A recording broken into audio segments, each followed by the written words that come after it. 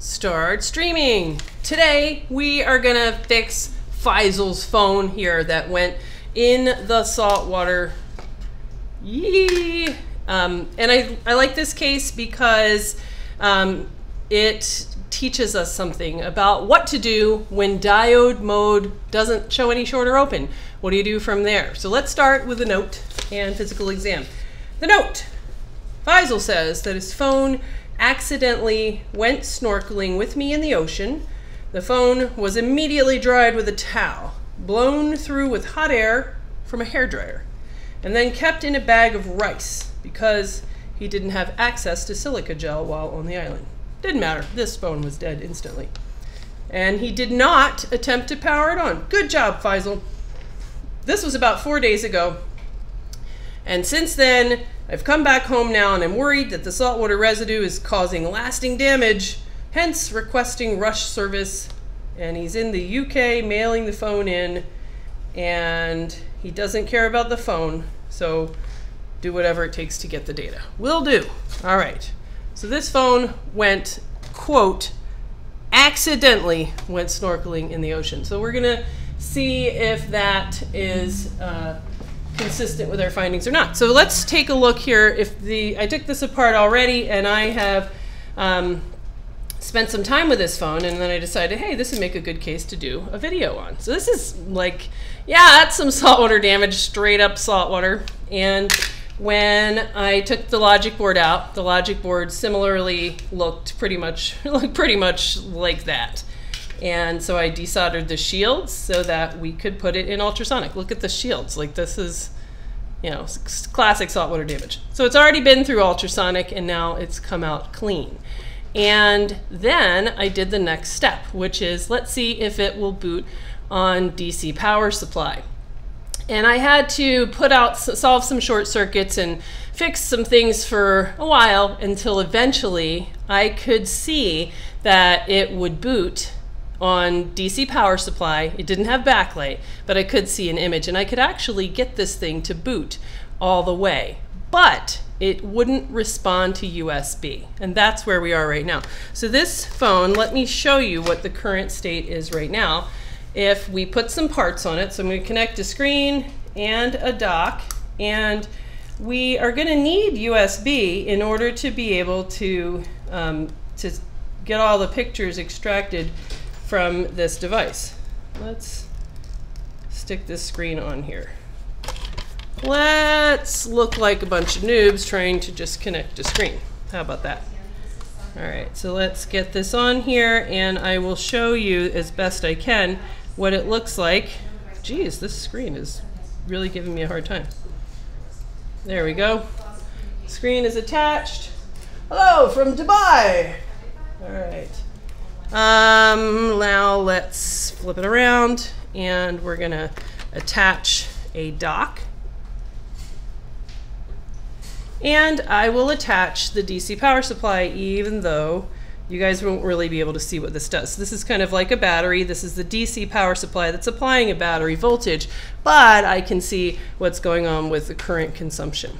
All right, so this is not the native screen. This is our rule number 1.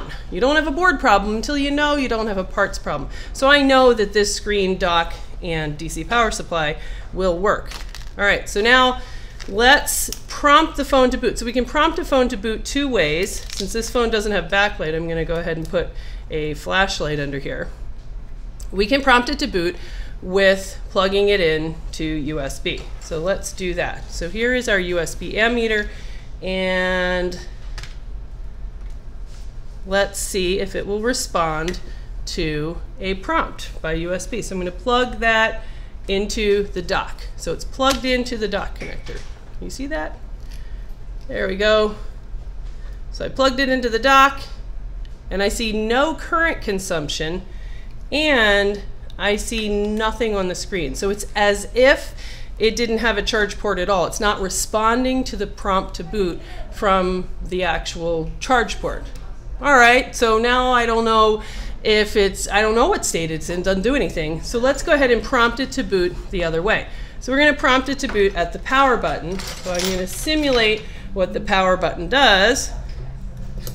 by just kind of running some tweezers in that power pin. And let's see if I can do that. And it's awkward working with this hand cam. And awkward up there. I'd have to look under the microscope. My eyes are so much worse this year than they were even a year ago. 45 is not kind. All right, let's see. Let's grab some tweezers that can prompt and see if we can see what's going on here with chat. We haven't done like a straight up live repair stream in a long time. All right, let's see. Can we prompt this way? No. There we go. So I got it to prompt to boot, and hopefully you guys can see this weak flashlight. You can see Apple logo. See it? There we go. Apple logo, Apple logo, Apple logo, and now we'll be able to see that this phone actually, at least in theory, can boot up. But it can't detect USB, and that's the problem that we're trying to solve. It's way easier if I can show you with using the microscope light as the light. There we go. Okay, so we're at the lock screen. That's hard to show on video. See there we go. So we can even type in passcode and we have a path to data. But if we say, all right, then let's extract the data. Let's connect it to the computer and plug it in. We hear nothing. Plug, unplug, plug, unplug. So the computer doesn't detect this device. So we have a problem with the USB interface. So what do you think is going on with this phone? Why is it that we have lost USB connection? And that's the current state. I'm going to unplug this while we think about it. So USB connection is gone. Now we can spend some time looking on the schematic to try to understand how USB detection works. And let's go ahead and do that really quickly. So let's find a schematic. Here we go. This is, let's see, where is this? This is Tigris, which has 5-volt USB, goes to Tigris, and our 5-volt USB, what's it called? 5-volt USB PP5V0.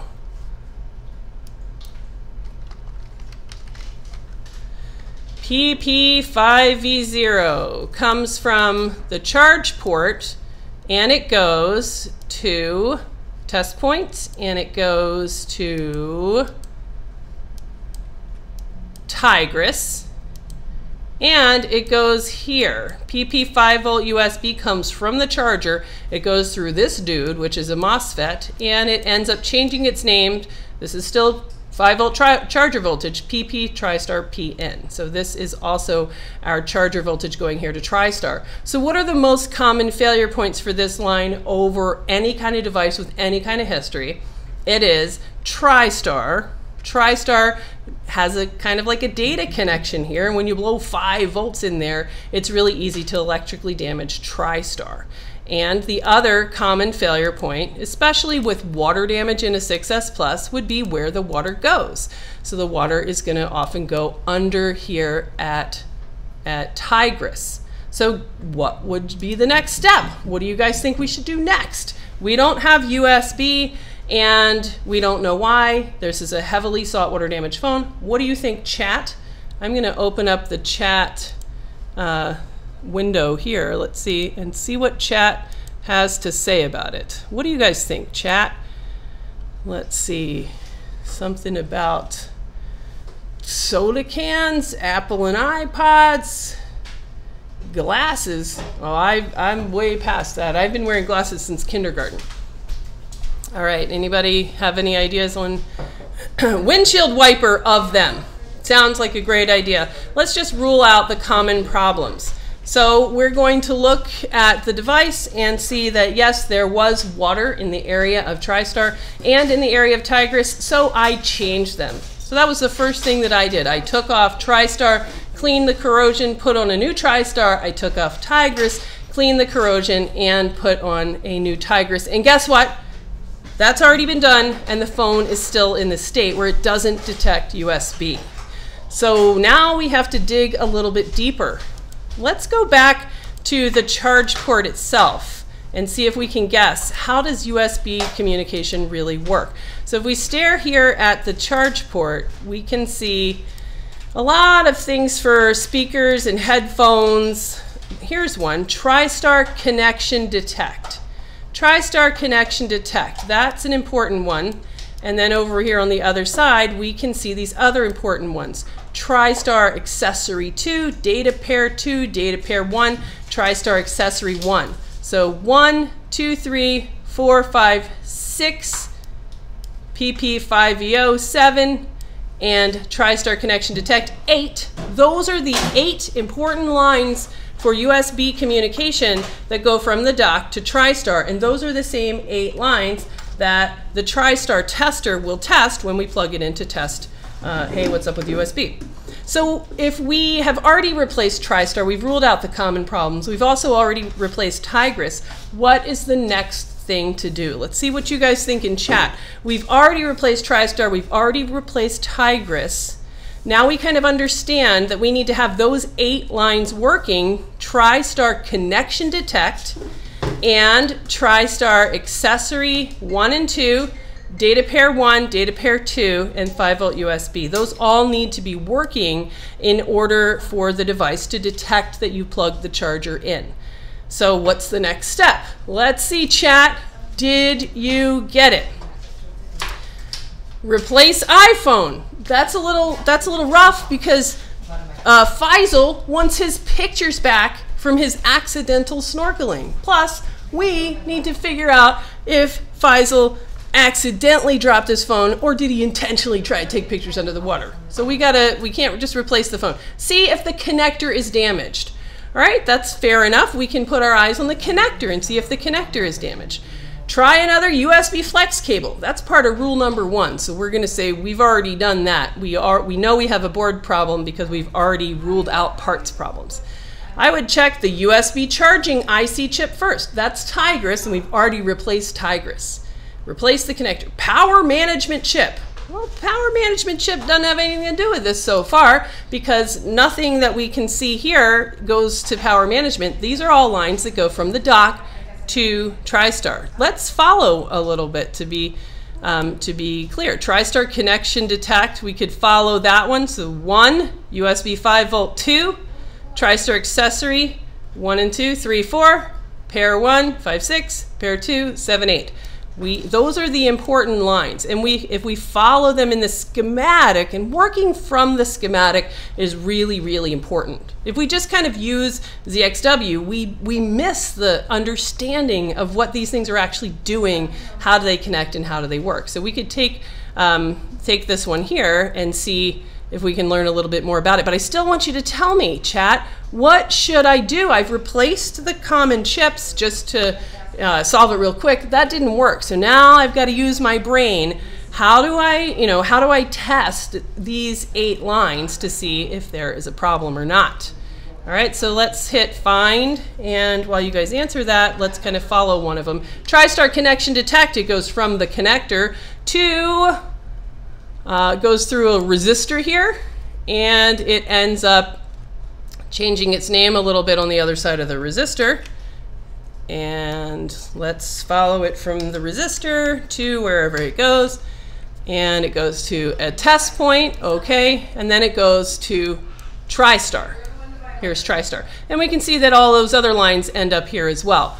This is the 5-volt charger voltage, accessory 1, 2, pair 1, 2, pair 2, and connection detect. These guys are all the lines from the dock to the chip. So let's see, chat, did you figure out what we should do next? Here we go. Handheld rehab. It's Larry Johnson for the win. Diode mode test. TriStar pads to a known good board. So that's a really, really close to what I was fishing for, which is why not just diode mode TriStar lines at the dock, right? So we could get out the trusty old iBridge, which is exactly what I did. I got out the iBridge and have promptly lost it. Oh yeah, I even put it away. Go me. So the iBridge is the little handy tool that lets you plug it into a connector in diode mode for any short or open. And guess what? I did not find any short or open at the connector. So Larry said, why don't you diode mode the pads under TriStar? Now diode mode is a test that asks this question. Is this line short or is this line open? And I wanted to make this video to make a point, which is you can still have a problem even if a line is not short or open. And in fact, this is how TriStar fails a lot, right? Why does the TriStar tester work, the digital tester work, when that dumb breakout board is stupid and useless? The breakout board just does a diode mode test. And TriStar doesn't fail by becoming short or open. It fails by having electrical functional damage within the chip itself. So it's not short or open, or if so, it's rare. It fails because the chip can't do its job. So in addition to being short or open, the third failure type is when a chip can't do its job, even though the line isn't short or open. All right, so I didn't do it, but if we took off TriStar and we did diode mode under TriStar, guess what? No shorts, no open under TriStar. But it's a good path to think about, you know, what kind of problems could we see. So I'm gonna, have you tried reflowing the CPU? No, I have not. Let's see, let's go and understand, there's not a lot of failure points between TriStar and the dock, and there's not a lot of failure points under TriStar either. So I've already kind of cleared that by just changing that chip, cleaning all the pads, and putting the new chip on. The dock itself looks good. Let's go ahead and look at the device. Let's take this down for a second. And let's take hand cam down for a second so that we can actually take a look at this board. And I want you to think, all right, if we don't have any kind of a diode mode problem at the dock, yikes. I mean, this board was pretty damaged. But the dock itself and its connections, those all are pretty much okay. And I have already replaced TriStar. And we can see, what does it look like around TriStar? You know, it really doesn't look terrible. And that's a new replacement TriStar. And I've already replaced Tigris as well. And we can see that there's a lot more damage in this area. And we've got some components that are kind of in the neighborhood that maybe could give us some trouble. But let's go back to the schematic for a second, and let's see if we can kind of make the point that I want to make with this video. Let's see if I can find my spot. I could do with some music at the moment. All right, let's take you guys from TriStar. So TriStar is the chip that detects, hey, something's plugged in, and it's the receptionist that says, hey, who is that? What do you want? It's not the charging chip though, right? It's just the secretary, the negotiator at the USB interface. So let's say that you did plug in a charger that you want to connect to the computer like I do to get Faisal's photos sucked off so that he can get his memories back. So then how does TriStar really work? Where's its output? So if we searched around these for a while, and you should do this, you should spend time looking at the schematic, how does this stuff work? We could figure out what the output is, and the output is this one, TriStar to Tigris VBus protection off. So let's follow that. So let's copy, this is the output, and how do we know that? From comparing across multiple schematics, seeing where all these other lines go, and I think on iPad Air, that line is labeled out. So that's another good clue and a great way to learn, is kind of seeing what's the same and what's different between different models. All right, where does that line go? From TriStar to ultimately to Tigris. So here's Tigris.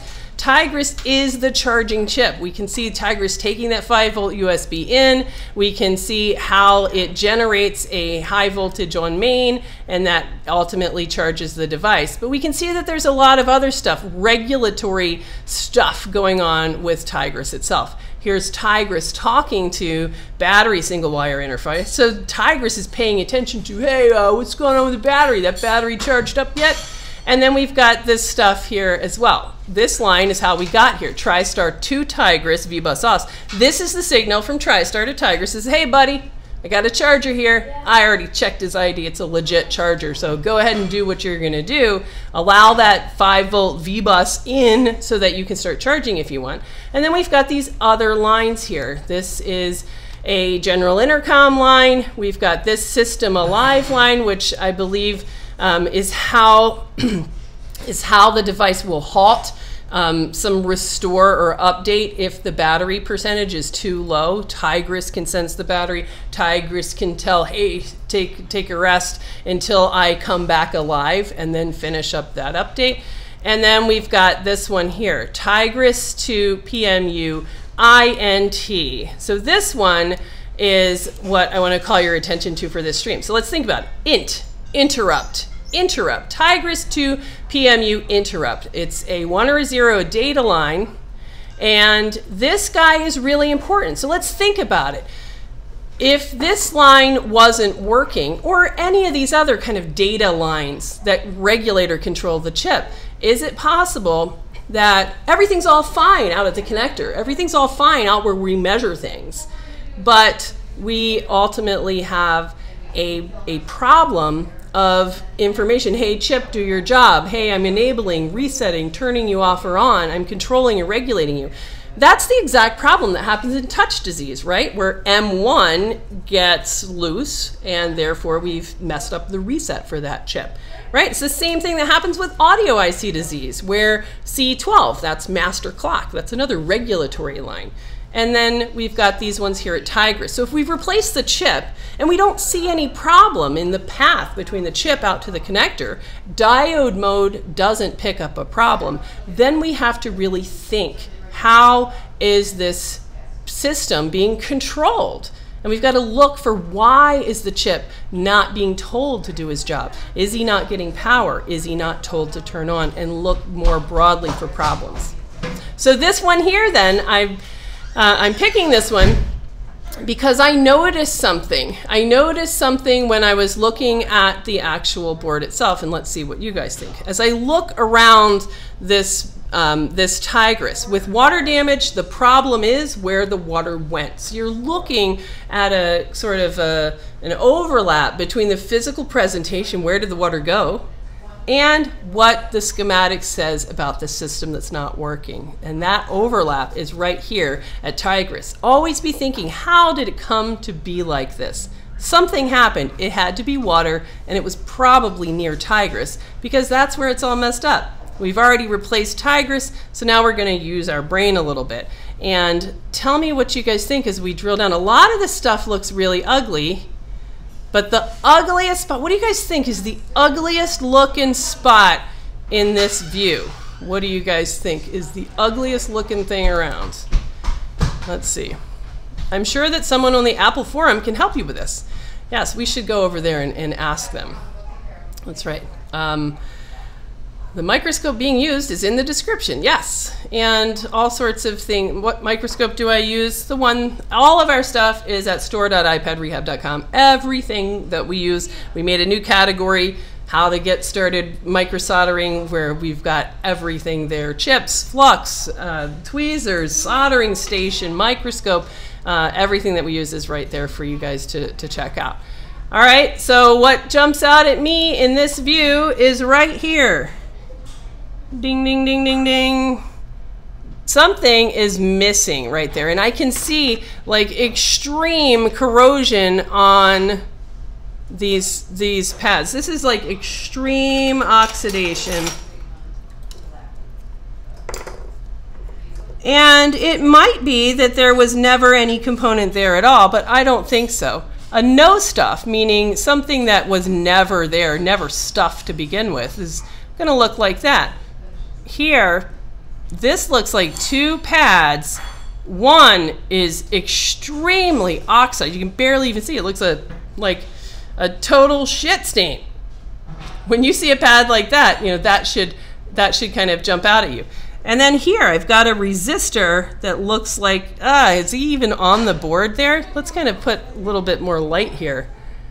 You know, that looks that looks really problematic. So let's look up and see what goes in that position. So now we can go over to ZXW and we can say, hey, what goes in that spot? Is this my ZXW? There we go. And this is why I decided to do this stream, because I've seen this before a couple times. And this is the kind of thing that really trolls people. Because if your mindset is just, I don't have USB, go to the connector, diode mode, I don't have any problem. Well, USB, it's got to be TriStar, diode mode there, I don't have any problem. You have to kind of really look at the schematic, really look at the system, and come up with things that could be problematic, that match what the physical exam is. Where did the water go for water damage? So here we are. This guy is missing, R2311, R2311. So let's look up what is R2311 on the schematic. And also the guy that looks really bad is R2400, which is on that battery data line. But let's look up R2311 and let me find it, R2311. Get out of here, back to the schematic, and here's my schematic, and let's do it. R2311. R2311 is a resistor, and it doesn't say no stuff on the schematic. ZXW doesn't know it. It doesn't identify with no stuffs. It doesn't ever mark them. It doesn't recognize them at all. So only the schematic or comparing to a board, a working board, can tell you if something is no stuff. So R2311 is a 100 ohm resistor, and it is on this interrupt line. So Tigris needs to be able to say, excuse me, I want to say something. So that's the purpose of an interrupt line, so that Tigris can then communicate. So if you don't have this interrupt line, if it's open because the resistor's gone, then Tigris is essentially mute, right? It can't communicate to the PMU or the CPU or wherever that line is going to go. Now, how could you pick this up if you didn't notice it? Well, you might be able to pick that up if you did diode mode under the chip, which was Larry's suggestion. So under Tigris, we would have picked that up. But it's hard to imagine that Tigris would really play a role in just straight up USB detection. This thing does not detect that there is a that there's anything plugged in. Okay, so Tigris to PMU interrupt. R2311 is gone, so we know that this interrupt line is broken. Now, why is it there to begin with? Why not just make it a wire? Why is that? And this, I think, is really relevant, because I saw a forum question asking about, like, why can't you just sort of inject into a line, that kind of thing. This guy is here to separate so that Tigris can drop that line, kind of touch it to ground and make it a 0. When it wants to, without bothering everything else. All right, so we can't just put a wire there. We need to put that resistor back there, because without it, when we plug in USB, we have no way to trigger the prompt to boot, which is PP1V8 always. And that makes a lot of sense with what we actually see on this device. So who thinks that we should put back our R2311 and see if that is all it takes to regain USB detection? Let's see what you guys think about all of that. All right, let's see. First time viewing a stream. All right, what program are you using? This is ZXW.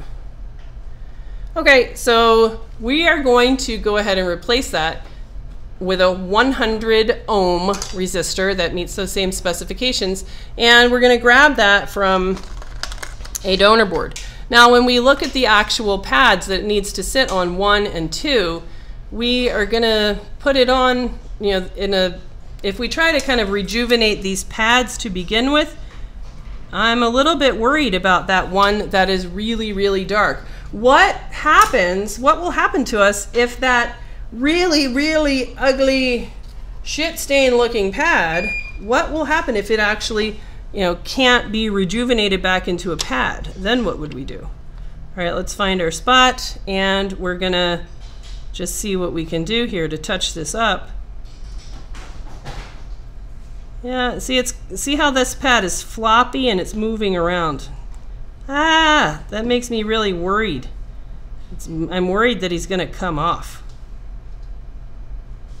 So if he did, I want you to think about what could we do if that pad just flew off? Well, we can read the board and we can see where does it go. And it's pretty clear that, oh, you guys can't see that. It's pretty clear that this floppy pad here, see how he's moving around? Ah, he's gonna break off. That guy goes to this adjacent resistor. And on the other side of that resistor is PP1V8 always. So all we need to do is really apply, instead of the resistor from A to B, we could apply, since those guys are connected, we could put the resistor from A to B and tag it into the butt end of that resistor. What do you think about that?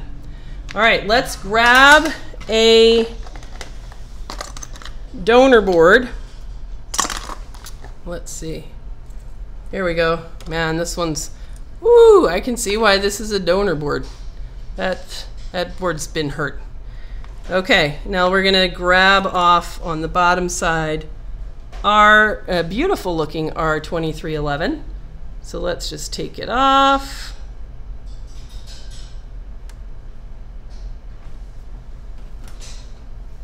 Let's take it off with hot air, because why not?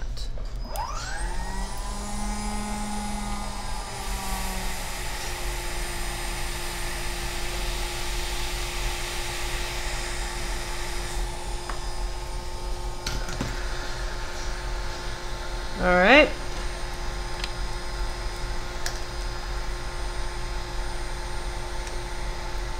And let's see if we can move it without losing it. Here's another pro tip. Don't try to grab it. So it's too tiny to grab with tweezers. Just let it stick to one side or the other. All right, and now we're gonna park it here where it goes. And our goal is really to just get him, he can sit on this pad if he wants to, but just for the fun of it, it would be just as fun to kind of nudge him up to his buddy. So let's see if we can get those guys to sit on those pads. Let's see if I can solder him on without him taking flight.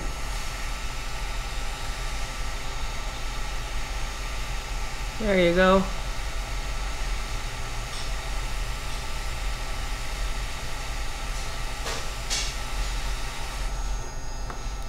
There we go. Look at that. That's so tiny, it's hard to get in focus. So now our 2311 is back in position. He's kind of doing a little bit of a workaround because that loose pad there was really, really floppy. But at least in theory, this is back on. So let's see what happens if we try and get this thing to detect USB. We're gonna see what happens. Let's see what happens. So let's drag out.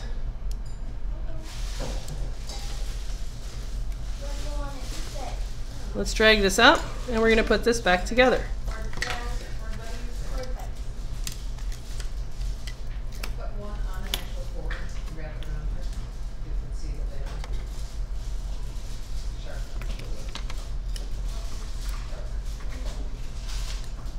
Now I'm curious to know whether or not Faisal actually, it says accidentally took his phone snorkeling. Or was it like not an accident at all? All right, let's see. All right, we're gonna connect in DC power, and let's see if I can prop this up so that you guys can see it. There we go. We're gonna dig up a charger, and let's see what happens now. So last time we had no USB communication, no detection, no nothing, as if we didn't even have a charge port. And now let's see what happens. Oh, it looks like it's the same. Oh no, here we go. Let's see. Let's ask, is it actually being prompted to boot? So we'll split that screen. And shine a light under here. Aha! So improvement. Hey, look at that, it's even charging. So we now are able to prompt this phone to boot by USB. And before, we couldn't do that. No matter how many times we plugged and unplugged, it would not prompt to boot from USB. Hey, and there it is. Let's go ahead and enter in the passcode here. Let's see. Let's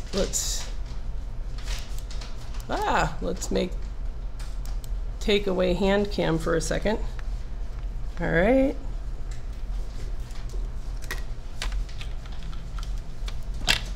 Let's see if I can do that.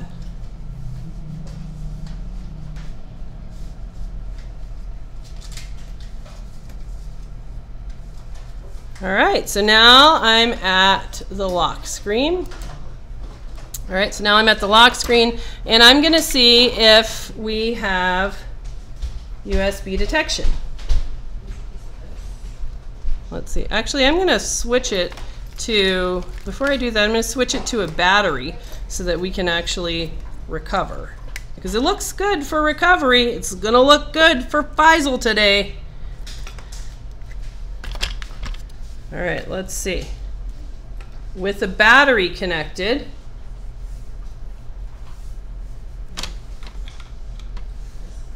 can I prompt it to boot? Prompt, prompt, prompt to boot. I see Apple logo. I see charging. I'm going to have to do the passcode again. I'm going to plug it into the computer.